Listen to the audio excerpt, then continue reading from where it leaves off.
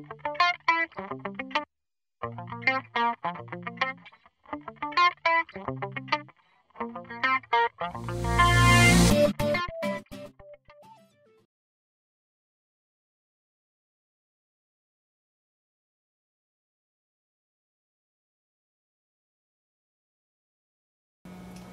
we talked about how to log in into the SAP system in the last lesson. And also after login, what happens? Those are the things we discussed, right? So let me brush up quickly, right? So I have a notebook or desktop at home, right? To connect to a SAP system,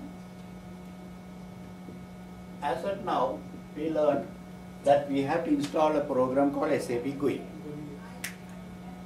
And then after installing, we have to give some information about the server.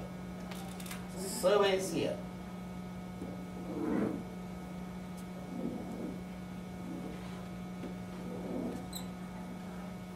In another location.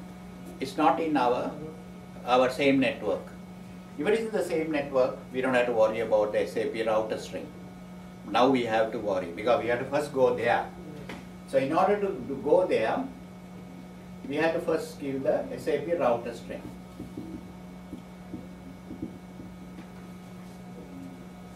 That is the public IP address converted to a DNS number, right?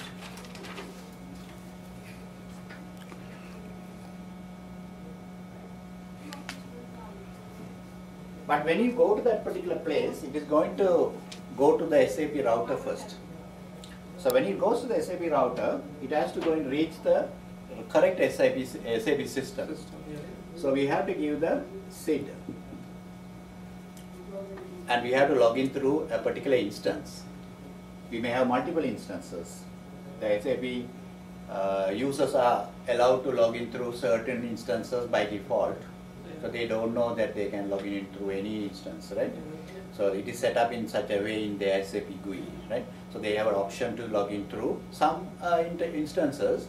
If one instance is busy, it will fall over to another instance. They can log in through the other instance, right? So it's a login entry point. For example, in case if we entered 00, so for example, yeah, if it's busy, it will move to another instance. Provided the person is log on groups and that is set up. Okay. I can set up in such a way, okay, right? And then say that if this is busy, they can log in through the other one. Okay. So that instance number I should give, right? Then also I should give the host name because there are different hosts for TCP IP to identify the host name or IP address. So local IP address. Once this information is given, I will be connected to the server. So when it is connected, when I connect to the server, it will ask me some questions. What are the questions it's going to ask me?